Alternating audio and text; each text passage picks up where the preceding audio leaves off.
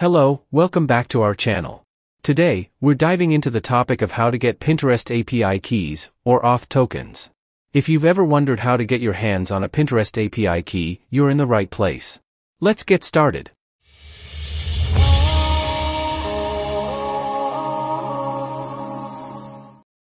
Step 1. Understanding the Pinterest API.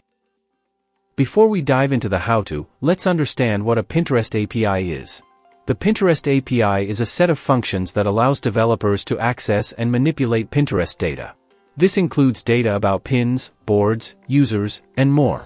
With the Pinterest API, you can create and manage pins and boards, fetch user and board data, search for pins, boards, and users, and track user actions with the Pinterest Conversion API.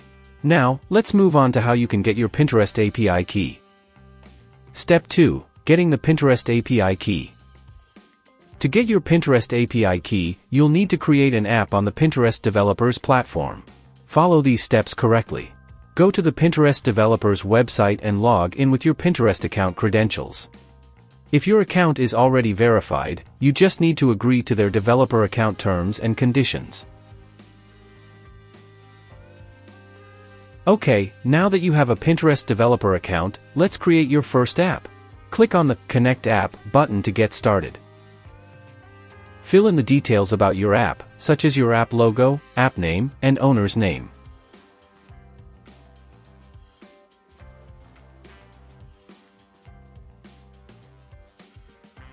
Then type your website URL and privacy policy page URL.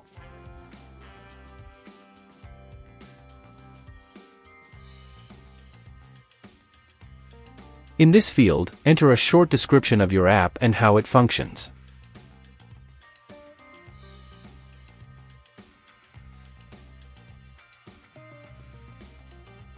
Below are 3 questions to tick about your app's developer purpose, use cases, and audience. Answer these questions according to your needs. After you've filled in the details, click on Submit.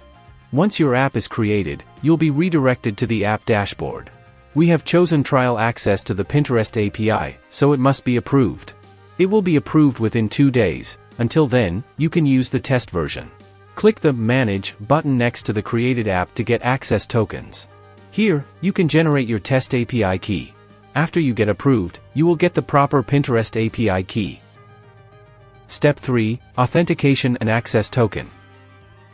Now, you might be wondering, what about authentication and access tokens? Well, to use the Pinterest API, you'll need an access token. This token is used to authenticate your app's requests. To get an access token, you'll need to redirect users to Pinterest's OAuth dialog, where they will authenticate and approve your app's permissions. Pinterest will then redirect users back to your app or website with an access token.